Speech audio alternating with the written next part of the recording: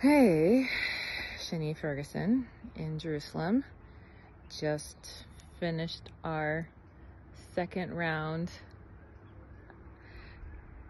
of sirens today.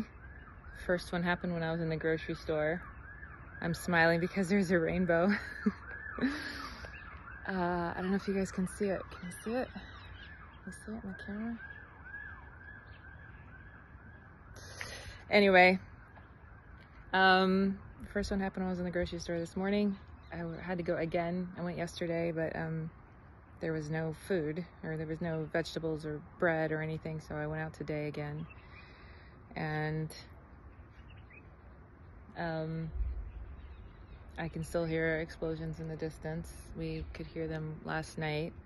Don't know where it's happening because there's not a whole lot of news about where things are falling, which is good. Like I mentioned yesterday, the less we know, the less they know. I am hearing sirens, which makes me think that the rockets, the explosions we just heard a few minutes ago, landed somewhere. Last night was a hard night because they had a press conference for the parents of all the missing Israelis, and it was one of the hardest things I've ever had to watch in Israel. I actually turned it off because at some point we need to be able to radiate calm for our kids, and that was heavy. I don't know what Hamas is thinking and who is the brainchild behind this, but they have lost all self-restraint, and they've kidnapped women and children. There's one dad who said his wife and 2 daughters are kidnapped. His daughter's 3, his other one's 5. And he realized that that's where they were because he did a Find My iPhone, and his wife's phone was in Gaza. And then he saw footage of them being herded into a truck.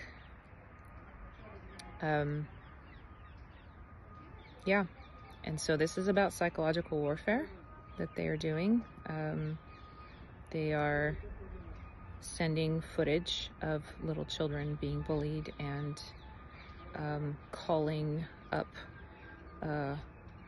using the phones of the hostages to call up parents and loved ones and say what they're going to do to them.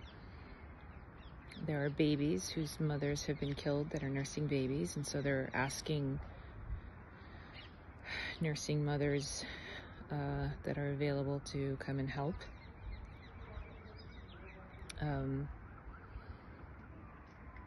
But these people are animals. These people are animals, and I am sorry that it took this for the world to recognize it.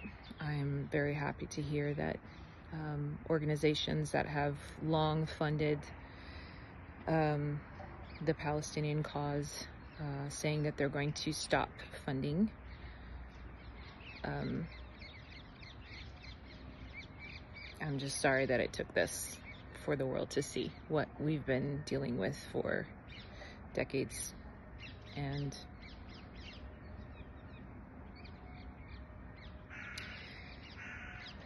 the world is going to look different after the end of this.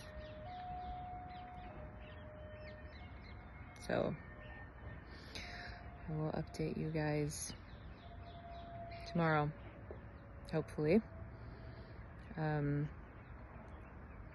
But our defense minister said he wants a total siege on Gaza. No food, no water, no gas. And the world didn't bat an eye, which should tell you that world leaders have seen stuff that you guys aren't seeing. I actually recommend you don't. It's not healthy for you. Be aware that stuff is happening, but there were videos that ISIS put out years ago, and I didn't watch it because I didn't want it in my mind. The level of brutality is sick, and we who want to have sane minds shouldn't be exposed to it. So thank you for your prayers. Please pray for those who are missing to be found. Pray for our soldiers.